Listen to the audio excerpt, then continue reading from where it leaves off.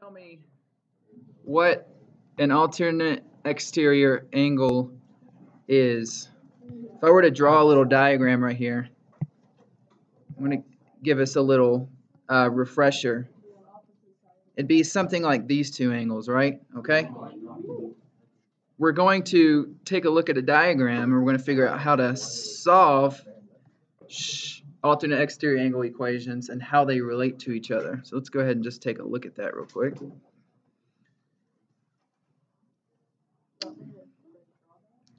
You don't have to draw this. Just absorb the knowledge, okay? I want you guys to think about how angles 4 and 6 relate to each other. I don't want any response right now. Just take a look at them. I'm about to show you exactly how they relate.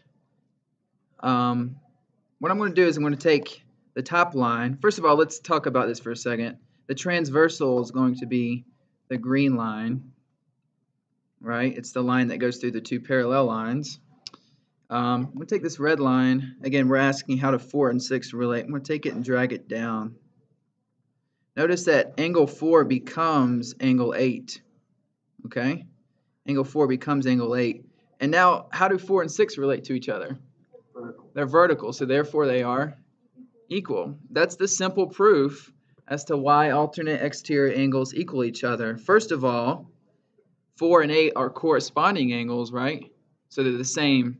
And once we move it down, we can see that since 4 and 8 are corresponding and 8 and 6 are vertical, then 4 equals 6. Okay, the way we're going to write that is, and you can kind of just, you don't have to write every single part of this down, but basically since angles 4 and 2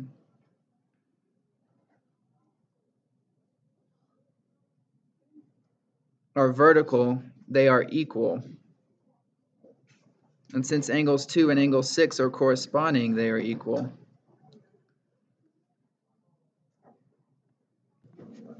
The other way to look at this, I just realized I explained that in a completely different way, which works. Shh. Here's a different way of thinking about it. Can everybody see that 4 and 2 are vertical? Okay? Well, 2 becomes 6. Okay? So there's two ways to explain it. 4 and 2 are vertical, and 2 and 6 are corresponding, so they're equal. The other way to explain it was the first way I explained it. 4 and 8 are corresponding, and 4 and 6 are vertical. It really doesn't matter which way you explain it. It's the same. I don't know. So let's do it this way. 4 and 2 are vertical, and 2 and 6 are corresponding, so therefore 4 equals 6. I'll leave it there for a second so you guys can copy this down. This is true for all exterior angle equations. Angles, they're equal to each other. In a second, yes. So they're equal for two reasons, because of vertical and corresponding angle theorems. So for that, you could just say alternate exterior angles are equal for two reasons, vertical and corresponding angles. Let's take a look at this example. Now that you guys have the concept, it's probably going to be pretty obvious what x is equal. The question is, what is the value of x? So it's 115, okay? And that's because we've established now that we have two alternate exterior angles. We know these lines are parallel because of these arrows. We've already proven that alternate exterior angles are equal to each other. So once you prove something in math, you really don't have to go back and reprove it. But just as a refresher, if I wanted to draw a little diagram here, this angle and that angle, we could call it angle y, are vertical, right? And y and 115 are corresponding, so therefore they're equal. So again, that's another reason why x is equal to 115. Okay, we've been solving equations for a while. You guys have been doing a good job. We have a is equal to 3x minus 4, and b is equal to 5x minus 86. By now you should know what to do. So what are you going to do with these two? Set them equal to each other, yes. Again, you can kind of visualize this and see, sometimes you guys are, I mean, this was few and far between. Like I said, you guys did good on the test for the most part, but sometimes if you just do this, you'll realize that that angle plus that angle doesn't equal 180. I've seen that mistake a few times, but like you can visually see that they don't add up to 180. They look like they're equal to each other. So sometimes just marking the angle out will help you see that if they look like they're equal to each other, let's think about the corresponding angle. I'm sorry, the alternate interior angle theorem. So step 1. First of all, let's read the directions. It says solve for x and then find the value of angle B.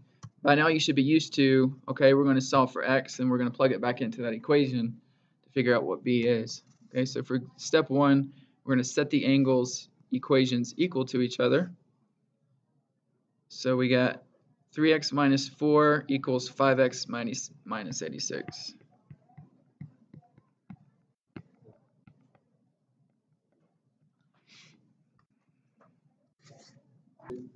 Okay, listen up. Step 2, solve for the variable. So it means we're going to solve for x.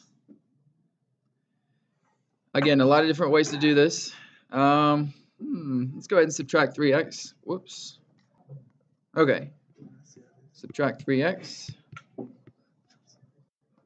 going to end up with negative 4 equals 2x minus 86. Okay, what would you do next? Somebody want to raise their hand and chip in? Jessica? Yeah, you could add the 4, but you want the x's and the constants on opposite sides, so let's add the 86. Okay, so we got 82 equals 2x. Final step, divide by what? Divide by the coefficient of x, which is 2. 41 equals x.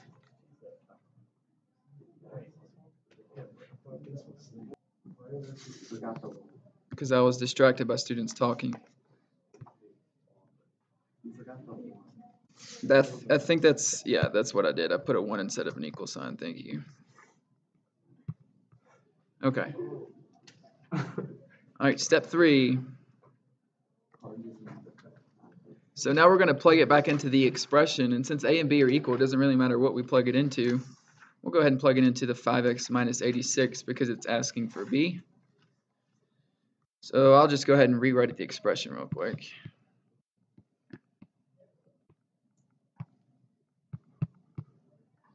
Okay, and we will plug the 41 in there.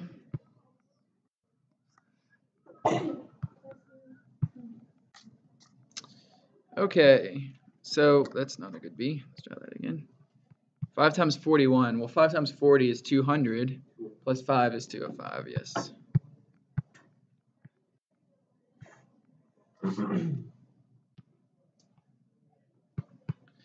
Okay, 205 minus 86. Well, 205 minus 85 is 120. Right, 119, so subtract 1 more than that. And that solves the problem. Is this actually exactly the same steps as when we were solving corresponding angle equations because they're equal to each other. The difference is they're alternate exterior, so there's one more step in showing why they are equal to each other. Any questions on that one?